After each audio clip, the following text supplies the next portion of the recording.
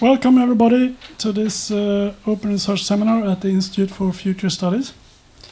I'm very happy to have Mårten Schultz here, who is a professor of law at Stockholm University and also at the Stockholm Center for Commercial Law, and actually since 2015 affiliated with the Institute for Future Studies. Furthermore, he's actually going to start a project here for 2 years, half-time, funded by the Söderberg Foundation on this topic, risk and responsibility, which we are very excited about. I don't know exactly when you will show up here, but I hope it's soon. Mårten is also the founder and chairman of the Institute of Law and the Internet, which works on strengthening the protection of human rights and especially integrity in digital environments. Has been very involved in legal debates as a writer for Dagens Juridik, Law Today, I guess we can translate that too. And also other newspapers such as Dagens Nyheter. And since 2014 he's a legal commentator regular in the daily Svenska Dagbladet. And you have been researching general property law, tort law, comparative law, human rights, and especially conflicts of rights in digital environments. And you finished your thesis in 2007 at Stockholm University, Causality, Studies in Tort Law Argument, something very close to philosophy. And as a philosopher myself, I should also say that you have a background in philosophy because you have a master in philosophy. A very nice combination.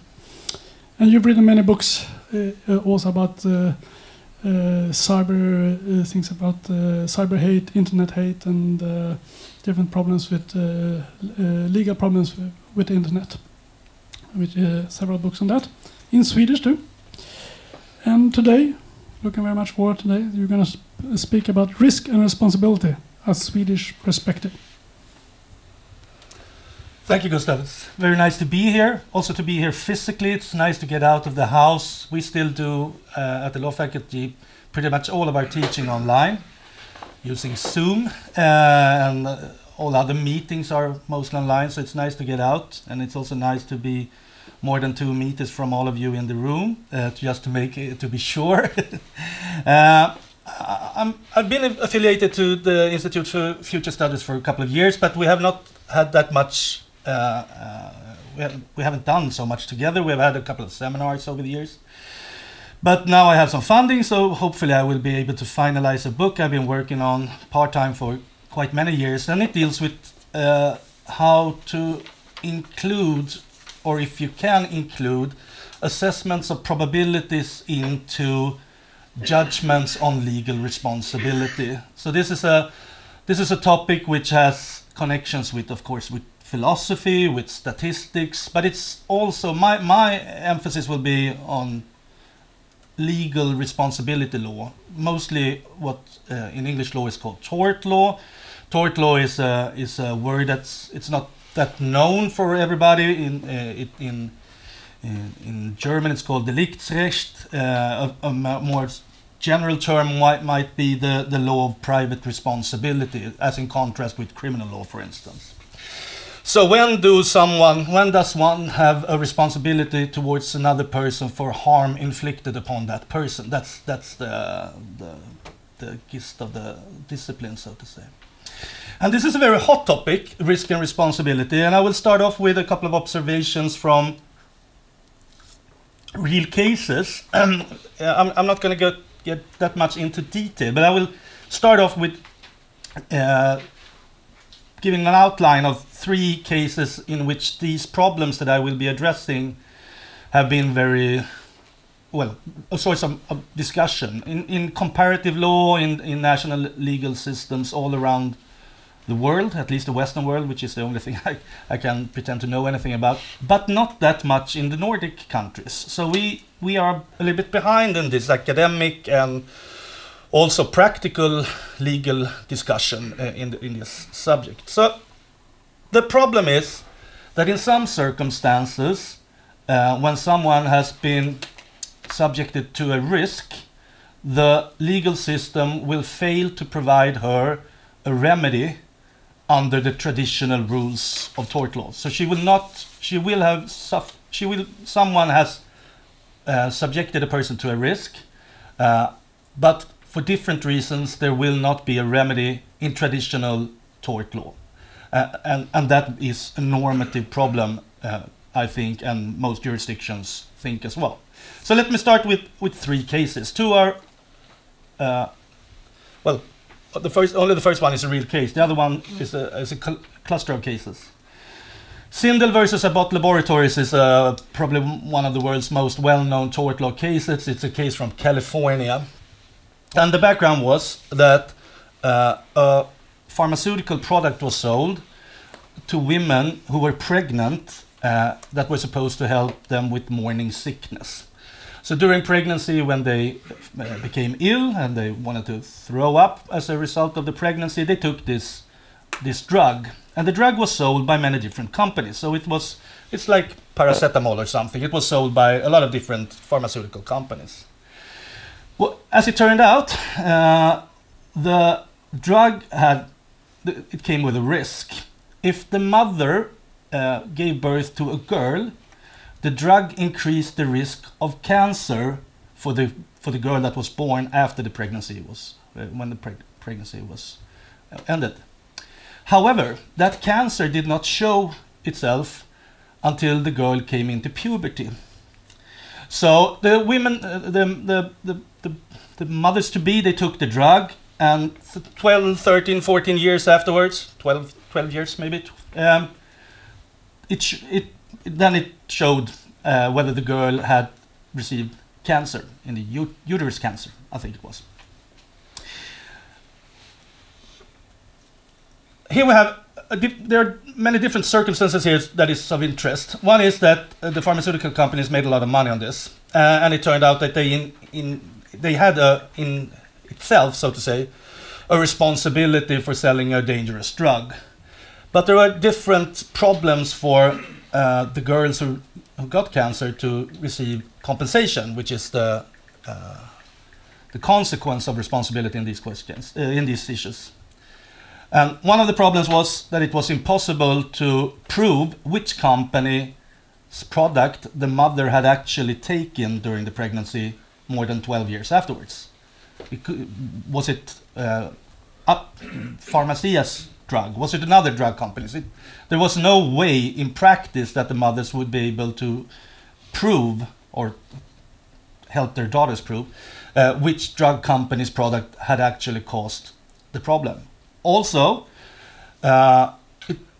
causation is a difficult thing, and it's always difficult to prove causation in these cases. It might very well be that the mothers had taken drugs from different companies. It might also be that the daughters had cancer unrelated to any drug use, even though the mothers had taken the drug. So that's a problem of evidence, and it's a problem of the concept of causation as we use it in torts. And let me just say at the outset here that the concept of causation is very similar in all Western jurisdictions. So we have pretty much the same basic notion of what it means to cause something. It's a very, for those of you that are philosophers, it's a very human thing in our world. But we also have another problem in this situation, and it is that the claim that the daughters perhaps wanted to make against the drug companies would be barred. They would be prescribed, is the Swedish word and the German word, preskriberat. It would have fallen under the rules of limitation. So there was also a time problem here because it took such a long time. Is it reasonable that these people that received drugs probably, or at least possibly, through these drugs, that they wouldn't be able to claim compensation for this? Another cluster of cases are well known all over the world, and it's the asbestos cases. In the asbestos cases, someone has suffered often cancer after have worked mostly in work environments with asbestos. In these situations, the problem is mostly that it's difficult to prove which asbestos caused the cancer, if any, because the workers may have worked in many different places. So this is what we in the law call the case, and in some philosophical studies as well, a case of multiple causation. There are many causal factors that may have affected in the history of the sickness, of the illness. In Sweden, we have a case going on at this very moment. It has to do with a substance that I will not even try to to read here. Please do. We just call it PFAS. PFAS is the Swedish abbreviation. And it's a substance that that also comes with a risk of cancer, and it has been used. This substance has been used in industrial environments. For instance, in the production of foam that is used to put out fires. So fire extinguishers sometimes included, or perhaps they still do, include this substance. And what happens when you use this foam, and this foam has, for instance, been used a lot by the Swedish military in different exercises, is that the substance from the foam falls on the ground, and then it goes down into the groundwater, and then people drink it. And then the risk of cancer is much higher than it would have been without the substance. Here we have many different problems of, for instance, of causation as well. We also have the problem that the probability of getting cancer is still very low, even though it's significantly higher. It's still on a very low level if you consider 51% to be a high level. So the risk is still very low. Could you receive compensation already for being for the risk? Or does one have to wait to see if cancer, if you receive cancer? This case have been tried against a water company in Sweden, in Blekinge, in southern Sweden, and there many people have asked the water company to compensate them for the risk of future cancer, and they lost it in the first instance. It's a difficult. These cases are very difficult to win. In this situation, there is they have a better chance in the Blekinge case than in many other cases because water companies has a strict liability. So the water companies need to make sure that the water is clean and safe. The plaintiffs do not need to prove that the water company did something wrong. They just need to the water needs to be clean. So these are a couple of cases that I wanted to start with to give an outline of the problems. So this is how I will the systematics of the structure of the rest of the presentation. I will start with a normative premise, and the normative premise is that it should, in these circumstances that I gave examples of, in some cases at least, be possible to receive compensation already at the risk level. So that's a normative assumption that I will start with at the outset, and I will give a couple of arguments for why I believe that it should be that in this way. Then I will provide an outline of the legal obstacles for this now, why it's difficult to win the PFAS case in Blekinge under the current legal rules. It's not impossible, but it's difficult. And then I will make an outline of some solutions. And this is not, it might seem bold to, before I even start writing on this project, to provide solutions. But I'm not very original here, because solutions have been developed in many different countries, in European countries, and more so in the United States, and in perhaps best of all in Israel. So there are comparative things you can draw on here. Okay, so the premise. Legal tort responsibility should be possible in these cases, at least under some circumstances. Why? Why should tort law provide such a possibility? Well, in legal theory, we develop different kind of normative meta-legal theories in many parts of the law. So, for instance, In criminal law, there is this underlying, mostly philosophical discussion on retributive justice or deterrence, so this draws upon well-known philosophical theories, but they get transformed into legal theoretical ideas. In tort law, if you exclude postmodern theories such as gender-oriented studies, queer studies, intersectionality studies, there are three major influential theories. The most influential theory at the moment is probably corrective justice theory, at least in the United States, not so much in the UK. And it builds upon Kant and Aristotle, and it's a rights-based moral theory of why the law is like it is. So it's part explanatory, but it can also be a positive theory used to advocate for amendments or reforms of the law. Corrective justice theory was, to some extent, or mostly actually, I would say, it's a moral theory that grew out of opposition towards economic theories that were very popular in the 60s and 70s and they're still quite popular. So these are economic theories based in modern ideas from Coase, and economic theories emphasize that the law should promote efficient solutions or the most cost minimizing solutions, especially in tort law. Outcomes of economic theory has been quite successful in Swedish accident law, especially.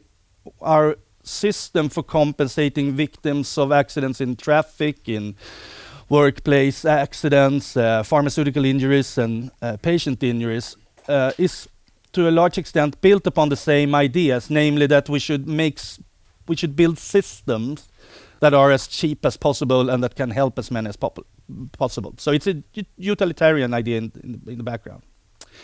A third influential theory has grown the last couple of years. It's called the civil recourse theory, and civil recourse theory it's built upon corrective justice theory, but it emphasizes that the law should provide victims of a harm with a remedy. So it's kind of like a procedural thing that you should, in the European Convention of Human Rights, that everybody should have a legal instrument to protect their rights. So that's the basic idea of civil recourse theory. Not that one should receive compensation, but that one should have a legal instrument to protect one's rights.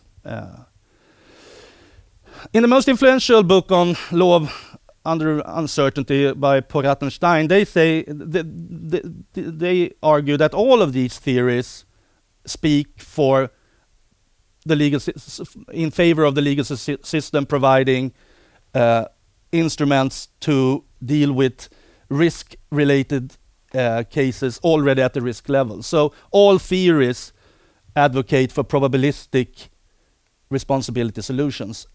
That's their idea. I will mostly deal with moral theory in my research. I'm not that interested in economic theory because I think it has a very low explanatory value, and I don't like the moral basis for it.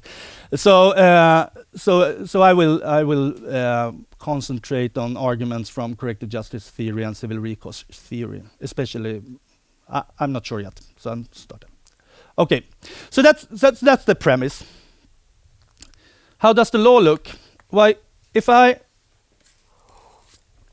someone provides me with something toxic and it might cause me cancer in 15 years, what's the problem? Why can I not claim responsibility already at this level? Well, there are different problems, and they are sometimes interrelated. The first problem is prescription, limitation.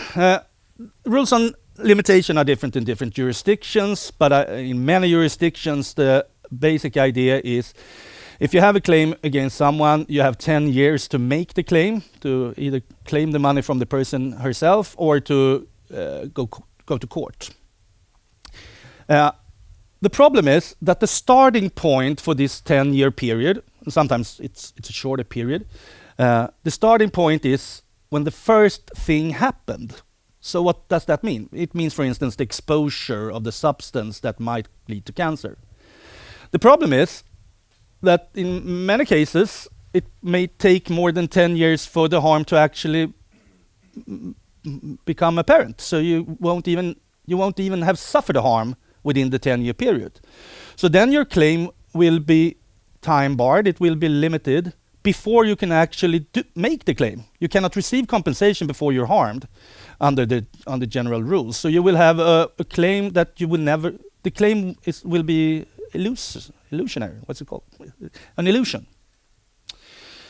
There are, this is I think this is a problem just ostensibly. You just look at it and you see this is not right. That your claim is barred before you can even receive compensation for it. But there's also a human rights perspective here. The European Convention on Human Rights has some decisions that suggest that strict rules on prescription might be in violation of the European Convention. So it's not only that it's morally wrong, it might also be legally wrong to uphold the rules of prescription or limitation in this way. Well, this is the case. I'm not going to go through it. Esim against Turkey from 2013. There are more cases of interest here. Another problem is the notions of what a harm is. So the basic structure of civil law responsibility, it's very easy to structure it. So in continental and civil law systems, so that's pretty much all systems that are not common law systems, we have three basic categories, that three requirements for legal responsibility. You need to suffer a harm, and the harm must be identified as a harm by the legal rules. Most jurisdictions have similar types of harm in two categories, and that's personal injury and property damage. Those categories are very similar all over the world. And then we have other categories that are more different in different parts of the world. For instance, purely economic damages, damage to values, and also non-pecuniary injuries, if your feelings are hurt, for instance. That can be compensated in Sweden. They are compensated if you suffer a crime, and in some other circumstances. In the Soviet Union, you didn't get any money at all for this kind of harm because they thought it was not an economic thing. It's in another part of the moral sphere, so to say. The problem is with these categories is that if you suffer a risk of harm, you will not have suffered a person. If you take the personal injury cases first, it will not be a personal injury until your body or your psychological health has changed.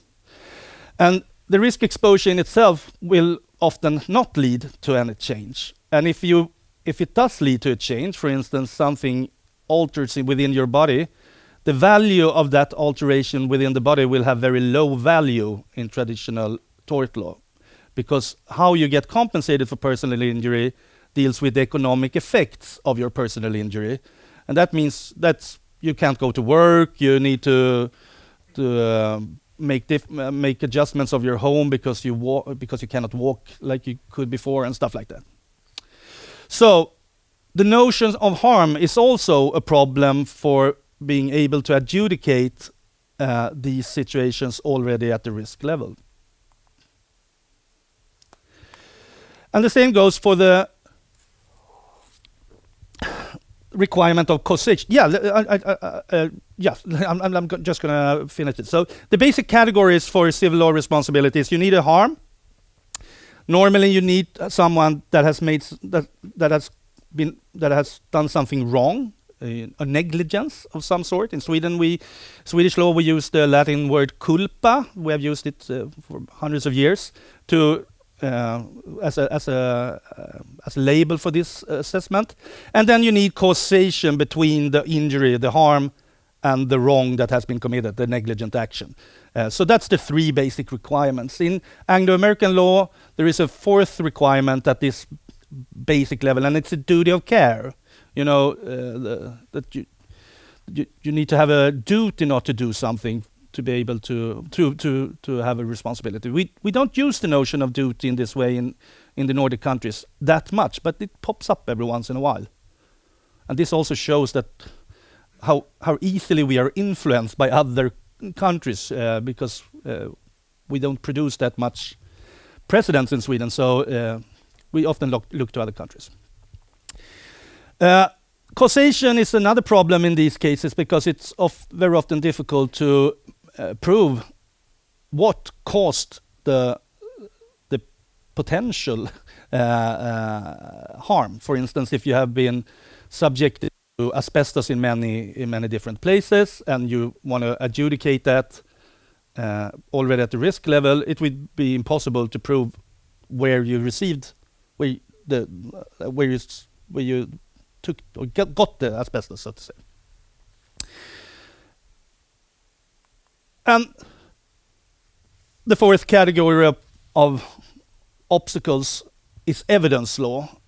In civil law, the burden of proof is on the person who wants to claim responsibility against another person. The person who wants the money has the burden of proof. The starting point is that the plaintiff must show by preponderance of the evidence that the defendant caused the injury or the harm. In Swedish, it's called styrka. You need to styrka the harm, but you also need to prove in the same way causation and negligence in the general case. In private law, in civil law, if you contrast it with criminal law, it is possible to shift the burden of proof in some cases.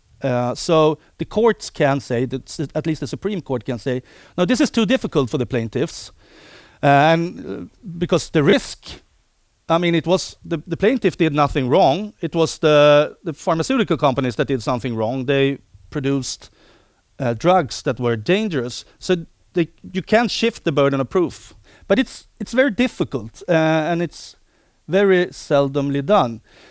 There is a typical causation cases that it's in which many jurisdictions have shifted the burden of proof for causation, and it's the hunter's case. A person is shot dead, and there are two hunters there. This looks like a philosophical example, you know. It's so almost artificially simple, but this case has actually been up in many Supreme Courts around the world. So either the dead person is shot with two gunshots or just one gunshot, but it's impossible to tell which one of the shooters actually hit the plaintiff, or not the plaintiff, he's dead, but hit the victim. And in these cases, many jurisdictions shift the burden of proof. So the two persons or more that cause the risk of hitting the victim need to prove it wasn't me, it was that person who hit the victim. But we haven't had that case in Sweden yet, because I mean this is a type of problem that pops up every once in a while, but we have no clear decisions by the Swedish Supreme Court on the burden of proof. So these four different categories of requirements for legal responsibility are obstacles for a plaintiff in these cases. So what can you do about it if you want to do something about it? Well, the main idea in many jurisdictions and that many scholars have advocated for is to include probabilities into the legal categories.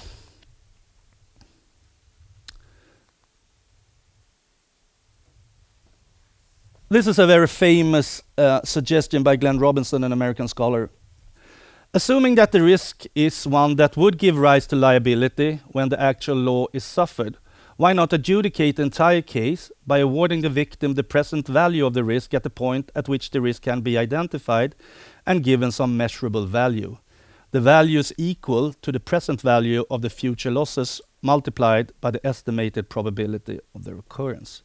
So this is a way to include probabilities within the assessment of responsibility as such. The problem is that this will always produce suboptimal results, because if the person eventually suffers the harm, she receives cancer, she will be undercompensated because she will only have received the value of the risk. And it will never be possible, I think, to construct a solution that will allow for adjudicating the problem at the risk level and then give the person a shot to full compensation after the disease has shown itself. So if you handle it on the risk level, there is no second chance when you know the facts. So but on the other hand, if the person that was subject to the risk does not receive cancer, she will be overcompensated. She will receive compensation without having suffered a harm. Now, the risk in itself can, of course, be a harm in a more practical sense. For instance, we have a very well-known Swedish case from 1990s where a police officer arrested a person, and the arrested person bit the police officer in the hand and shouted, "I have AIDS, pig." And this was in 1990. AIDS was a death sentence at its time. So the police officer suffered a mental breakdown. She suffered mental illness. And then at that time, she received compensation because she suffered a psychological harm caused by what she thought was the risk that she might get AIDS. It turned out that the arrested person lied. So there was no risk. But that time it also took a while for to get the results of the AIDS test. So she lived with the fear for a couple of months before or at least some time. So these are some aspects of this problem. So how can you do it? How can you change the legal system if you want to? You could do it without actually. In Sweden, we could do it without changing anything in legislation.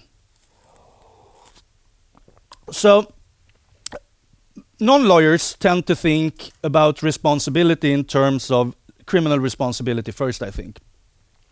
And in criminal, when it comes to criminal law, if there isn't support in criminal legislation, there is no possibility to claim criminal responsibility. So this is just a basic starting point for criminal responsibility. In civil law, it's not the same.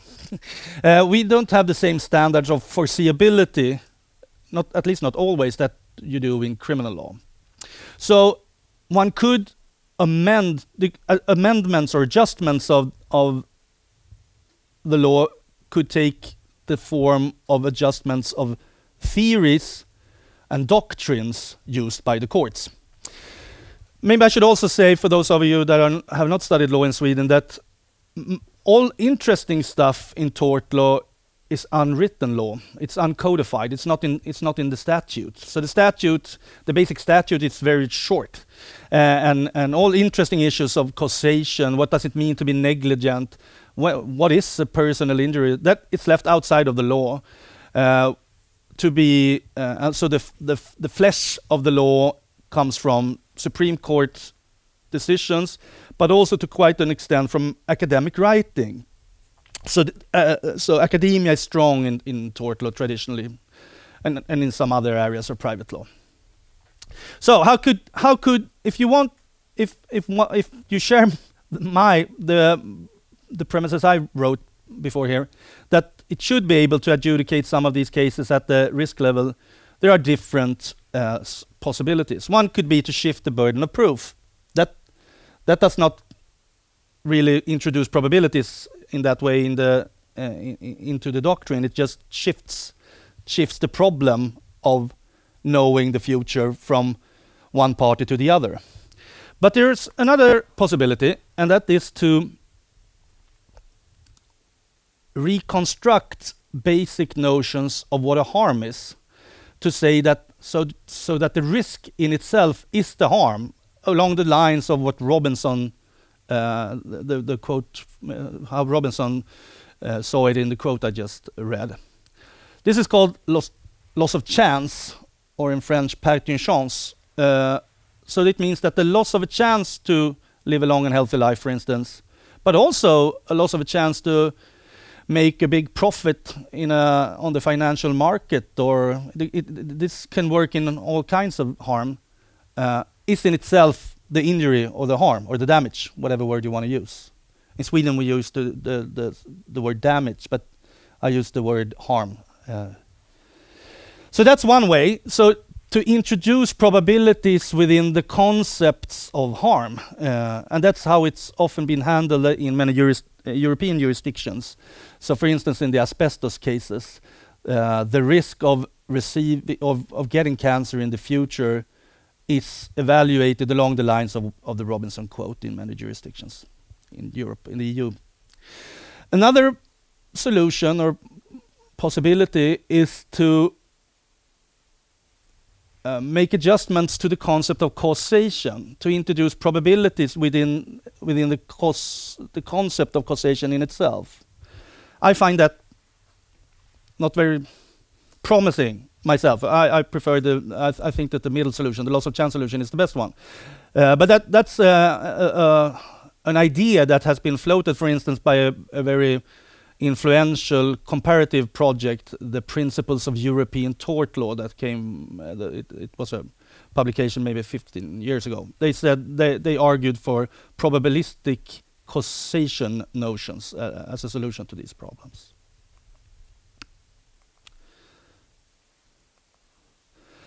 How did the courts handle the Sindel case, the California case? When I studied law and economics in Washington D.C. at George Mason University, it's very close to the University of Chicago, so it's very libertarian. My professor, he always said, yeah, you know, all these sick American cases you hear about, they're always from California, just so you know. They're never from Delaware. And the sick cases, he thought, they were cases when companies lost and had to compensate people. So he was very enterprise friendly. The California case of Sindel versus Abbott Laboratories, it was the case with the drugs the mothers received for morning sickness, was handled in a very creative way by the California Supreme Court. If the victim could prove through her parents that the mother had taken the drug from any company, she had fulfilled the burden of proof. How much money she received depended on the market share of the different pharmaceutical companies on the market in question. So if Pharmacia, the Swedish drug company, had 10% of the market, they made an assessment of the total value of her harm, and Pharmacia had to pay 10% of that harm. And then she could reach out to Upjohn, to all the other companies, Astra maybe, I don't know, which drug companies were at the market. So this is a landmark decision by the California Supreme Court, and it has been an export success for the California for the California Supreme Court, but no other country has went down along these lines. So I think it was under consideration when the Dutch legal code was changed maybe 15-20 years ago. They thought about market share liability, but they opted for another solution. But it's the most extreme solution, I could say. I want to say. All right, I think that's pretty much it. Thanks for listening.